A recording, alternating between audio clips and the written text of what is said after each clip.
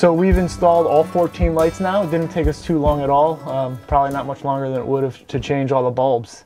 As I mentioned before, anytime you're working on this wiring, you want to make sure your DC circuit is off and make sure there's no DC voltage where you're working.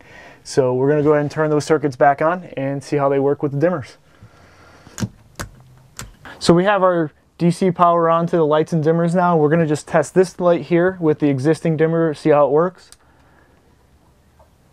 And at full bright, it seems to work pretty well. And it dims down okay too. At the lower level, there's a little bit of flutter. You can see the light flashing or strobing. With these older dimmers, that's to be expected, but fortunately, we've designed these lights to work extremely well. We've tuned them to work perfectly, actually, with our own intervolt switch mode dimmer. So we'll just change these dimmers out with the switch mode, and they'll be fine.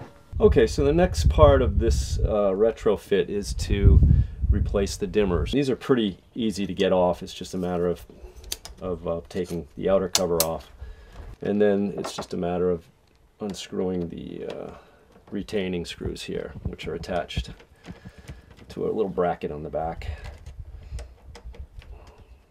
So now we can remove these because we're not going to need these anymore. We're going to replace these with a momentary push button. And I'm just going to tuck these in the back because we have access behind here, and Mike is back there right now, and he's going to cut those wires and attach them to the new dimmer that we're going to install. So here we have the back of the area where those knobs are to control the dimmers, and you can see the 4 dimmers for the 4 circuits in the main salon. We're going to replace these 4 dimmers with dimmers that we've designed the lights to work with. That is the intervolt switch mode dimmer. So before I begin removing these dimmers, we've gone ahead and we've shut off the DC circuit breaker again so that we don't have any live voltage here while we work. And we're just going to cut away these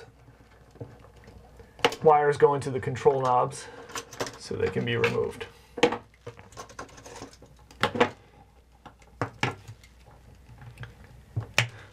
Our dimmer controls its load without dissipating nearly as much heat, and also at the same time the load is going to be much smaller.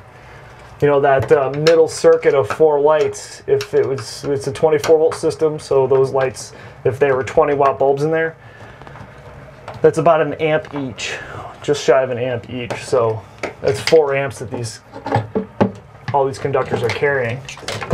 That'll be reduced to less than 8 amp with the new lights. Mike just finished installing a dimmer module in the back of this panel here, and he's passed me up the 2 control wires. They're just dim signal wires that are going to be wired into the momentary switch, which I have in my hand here. This is a VMAR 8000 series, and it's compatible with the same grid that the owner had in the original installation with the old dimmer controls.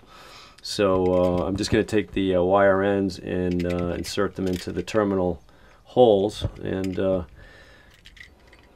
simply screw them down and secure them. We're going to put it back exactly where the old one was, and that was right in the middle. And then we're going to do the same with the next dimmer, which I'm going to put right here. So the next step now is to screw this frame back into the woodwork here.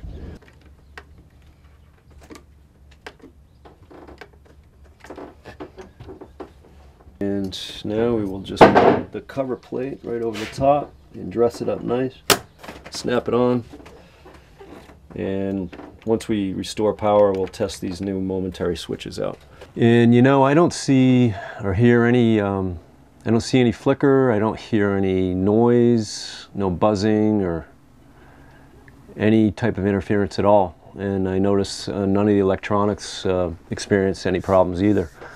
So these are doing exactly what we designed them to do, and I think it's a great product.